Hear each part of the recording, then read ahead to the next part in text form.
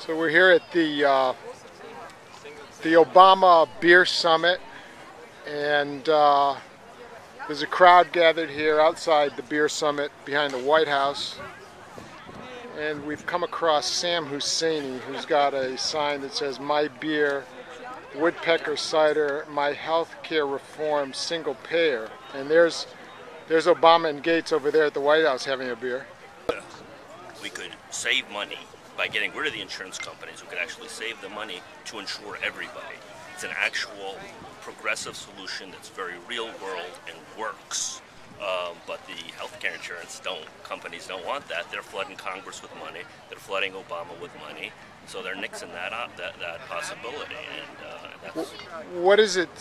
Final question. What is it that you like about woodpecker cider? Well, you know, it tastes great, and it's good for you. It's like healthy, kind of like single payer. I think. Well, what makes you think woodpecker cider beer is healthy?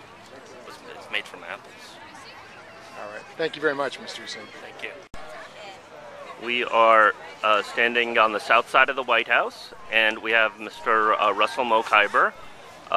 This is at the Beer Summit with Obama, with Gates and the policemen.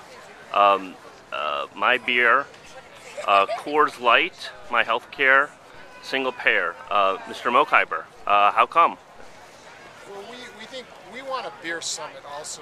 We want to bring together the insurance companies and their victims, and then we want to put the insurance companies out of, give them a couple beers and then tell them that they must go away because they are hurting the country too much. So we believe in the death penalty for insurance companies. So it would be sort of like a last beer summit. It's like a breakup. It would be like right before they go to the gallows, then we have a beer. So actually, the insurance companies would be put out of business, and we would replace them with one payer, everybody in, nobody out. Obama actually believed in this in 2003. He said, "I want single payer. All we have to do is take back the White House and the Congress." Now that they've taken back the White House and the Congress, they're drinking beer instead of getting a single payer. So we want a beer summit with Karen Ignani of the health insurance industry.